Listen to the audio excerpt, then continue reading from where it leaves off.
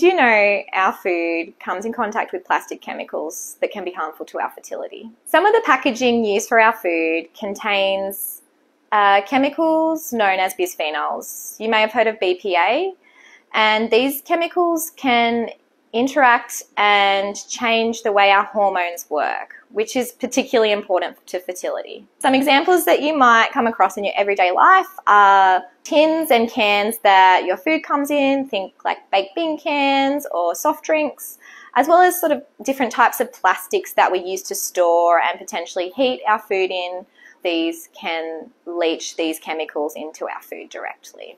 Our research is looking at how these chemicals ultimately affect female fertility. And we want to be able to find out what levels are safe for our consumption and also provide guidance to better regulate and improve consumer knowledge and ultimately protecting the fertility of generations to come.